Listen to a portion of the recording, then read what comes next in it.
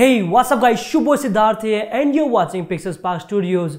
तो जैसा कि आप सब लोग पूछ रहे थे कि सर कब जल्द से जल्द क्लॉथ रोटो लेकर आइए, बहुत लोगों ने पूछा अभी।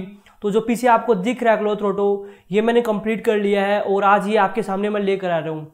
जो आपको रोटो पीछे दिख रहा है उसको करने में मुझे तकरीबन 1 वीक से ज़्यादा लगा। तो बिल्कुल भी पॉसिबल नहीं है कि 1 वीक के काम को आप क्या 10 मिनट के वीडियो के अंदर करके दिखाओ। तो मैं पूरा रोटो करके आपको नहीं दिखाऊंगा और ना ही मैं उसके शेप्स ड्रॉ करके दिखाऊंगा। मैं उसके कॉन्सेप्ट बताऊंगा, क्योंकि अगर आपको कॉन्सेप्ट पता होगा ना तो रोटो तो एक ही है, चाहे वो हेयर रोटो हो, चाहे वो बेसिक रोटो हो, चाहे वो क्लॉथ रोटो। कॉन्सेप्ट अगर आपको पता होगा तो आप कोई भी रोटो कर सकते हो। So coming to the point कि अभी आपको एक चीज़ और बता दूं, हेयर रोटो से भी बहुत गुना टफ होता है क्लॉथ रोटो।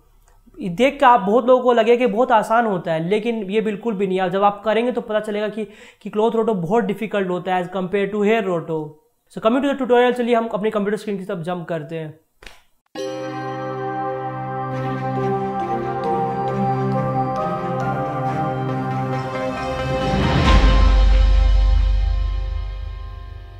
सो अगर आपने इस चैनल को अभी तक सब्सक्राइब नहीं किया तो यार सब्सक्राइब कर दो और जो बगल में बेल दिख रही है उसे दबा दो, क्योंकि ये इंटरेस्टिंग चैनल है, सब्सक्रिप्शन बनता है। सो ये है हमारी फुटेज जिसको आज हम लोग रोटो करेंगे, या फिर कहूँ तो मैंने ऑलरेडी कर लिया तो मैं आपको दिखा देता हूँ। तो ये है हमारी फुटेज और इसके अंदर मैंने ऑलरेडी रोटो कर लिया है। तो मैं अभी उसको ऑलरेडी मोड में आपको दिखा देता हूँ कि मैंने कैसे किया है। तो आप देख सक रहे हैं बहुत ज़्यादा कॉम्प्लेक्सिटी थी शॉर्ट के अंदर में और बहुत ही मेहनत लगी है। तो अब आपको मैं एक ओवरले अल्फ़ा दिखा देता हूँ, एक ओवरले दिखा दिया, अब मैं आपको अल्फ़ा दिखा देता हूँ तो आप समझ पाएंगे कि कितनी कॉम्प्लेक्सिटी थी। और अभी ये देखिए कितना स्मूथ है ना ये रोटो।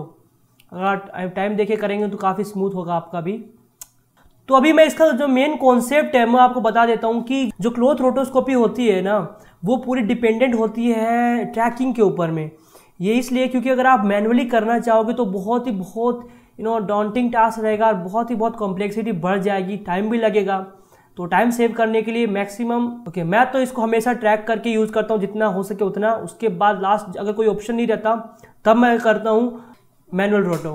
तो सबसे पहले रोटो को बिगिन करने से पहले जो एक थंब ऑफ रूल है कि सबसे पहले अपने फुटेज को ध्यान से 5-6 बार देखें। उसके बाद आप प्लानिंग कर लें कि किस शेप को आपको कितने में डिवाइड करना है।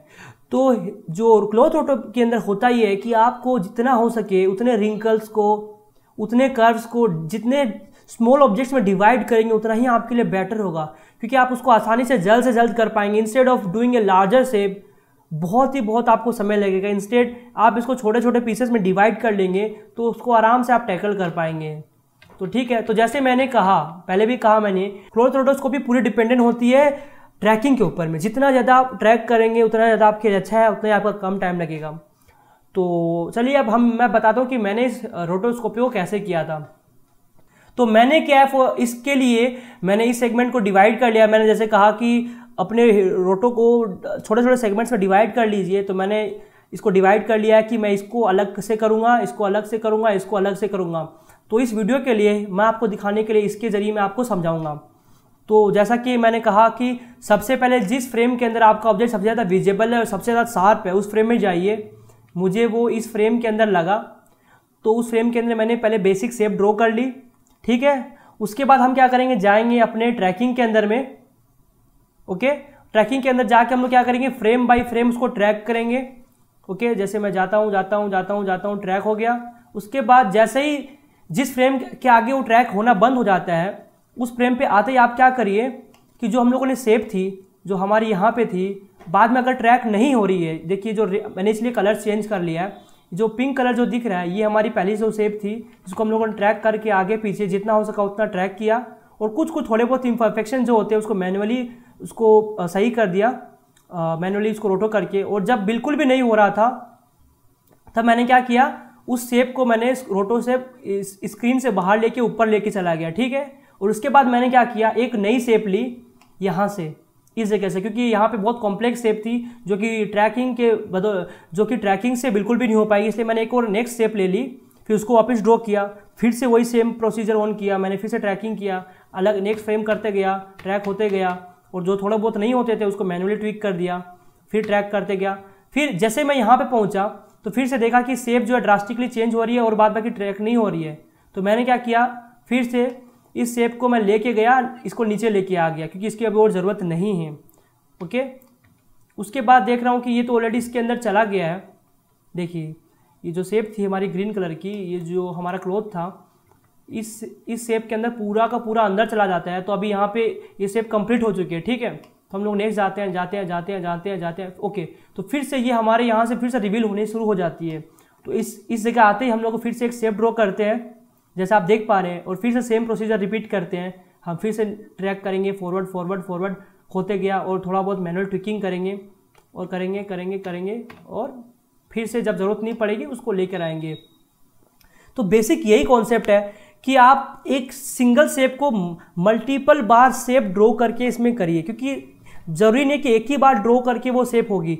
इस सिंगल जगह को मैंने रोटो करने के लिए इसको 3 शेप्स बार बार मैंने ड्रॉ किए। ये कलर्स के जरिए आप देख पाएंगे। स्टार्टिंग में ये पिंक कलर था, उसके बाद ग्रीन कलर, मतलब फिर से एक और शेप लिया। सेम वो पोजीशन था, मतलब क्या बोलूँ कि सेम वही क्लॉथ था, लेकिन उसको मैंने 3 बार अलग अलग शेप से किया, क्योंकि एक बार वो होता नहीं।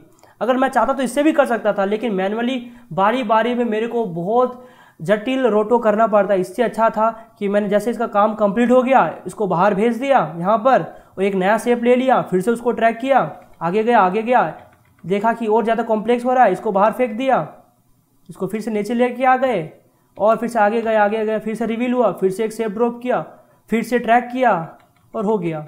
तो बस यही फंडा है इस क्लोज रोटो का।